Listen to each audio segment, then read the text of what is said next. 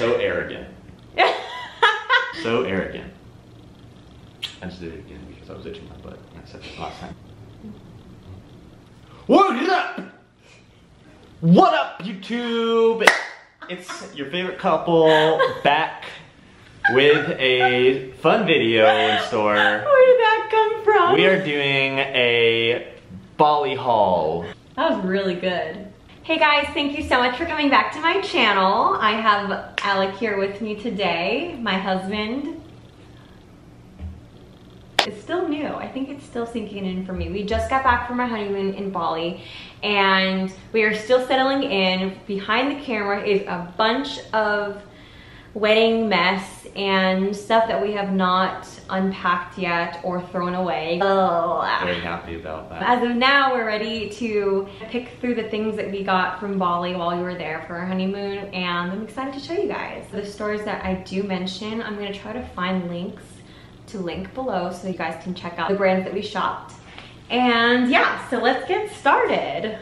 So the first thing that we got together, we had a driver who was also giving us a kind of mini tour in Ubud, and he was telling us about when tourists visit temples, they are required to cover up their bottom half of their body. So typically you'll want to use a sarong. The temple that we went to actually had them for us to borrow to use for the time of touring, but we also wanted to buy our own. So our driver Eddie took us to this place where they make and hand weave these sarong wraps. We were able to see the process of making these sarongs, from the weaving to the painting. They had two different types. They had cotton and silk compared to the other ones that you'll find at those markets you see down the streets. These were much better quality. This is the one I got.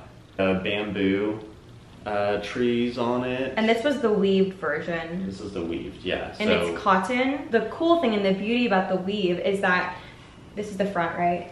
Well, there is no front. That's the thing. That's the cool thing about it. Is yeah. That you can't. They're each side. The front looks exactly like the back. Yeah. Because it's weaved. Mine is the painted version. This is going to last you a really long time, and as you can see, it's not the same on the back, but it's still much better than stamped.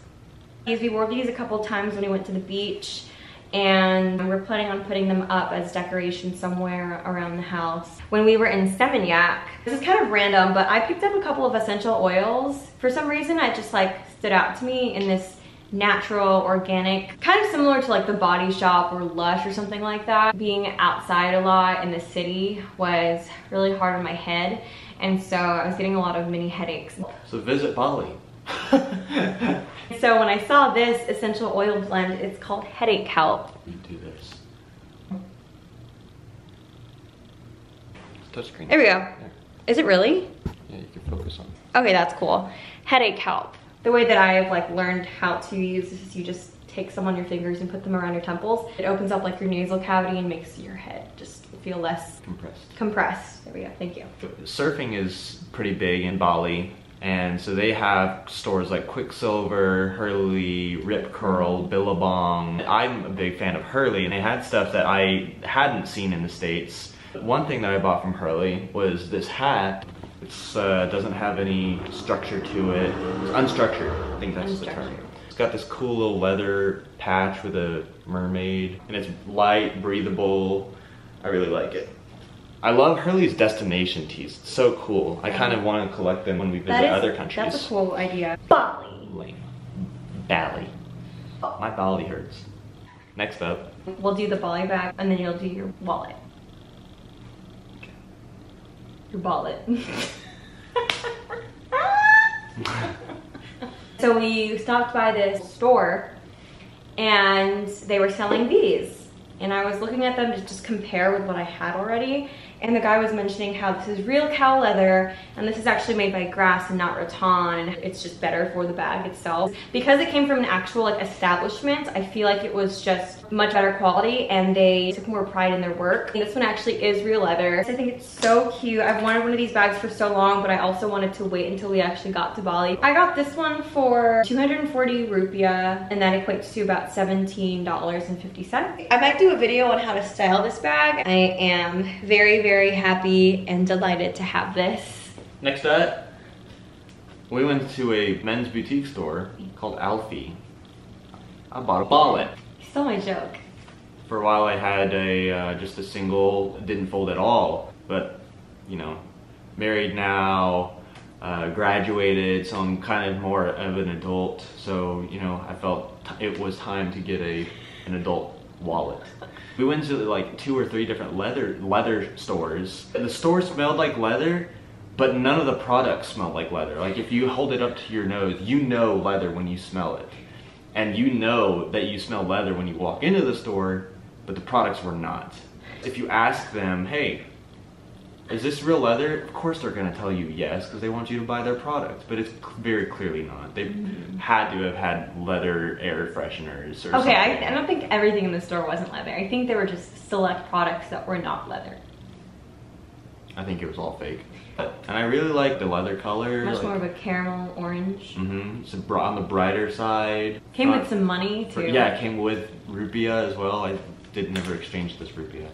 I really like that wallet. It's very natural and it's gonna wear really well, I think.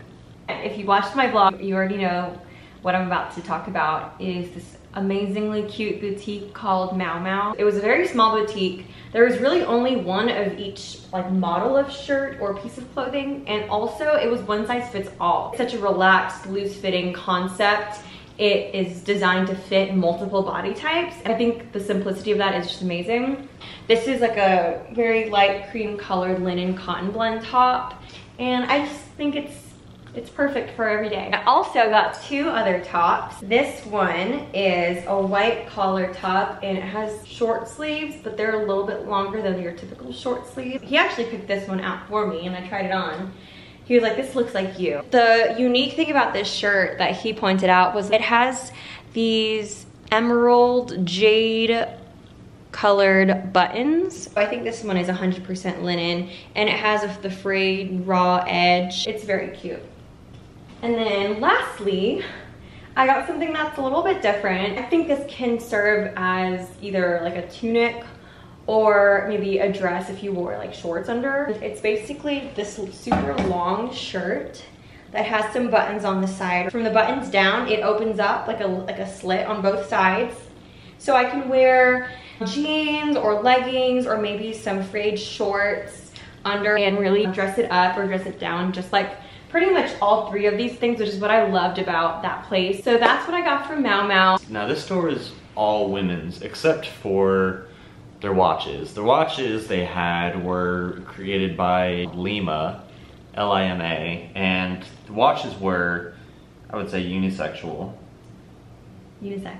Unisexual.